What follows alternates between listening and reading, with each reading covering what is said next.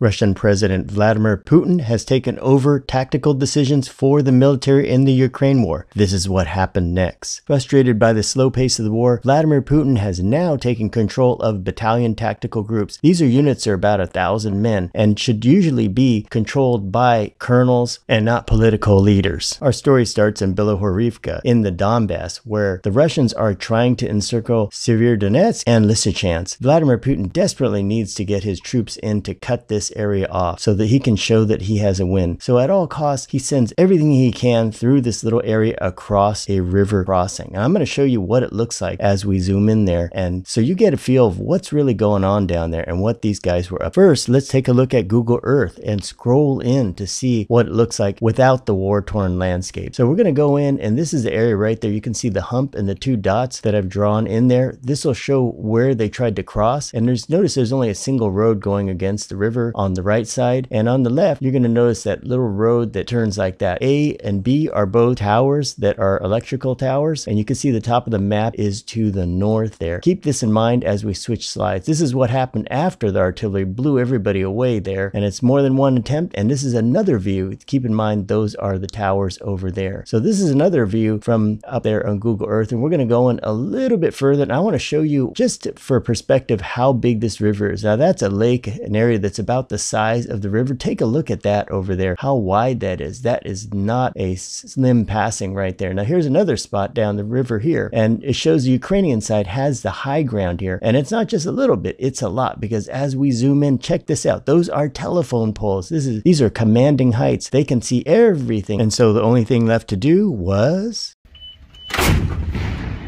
which resulted in total carnage to the tune of 73 vehicles destroyed.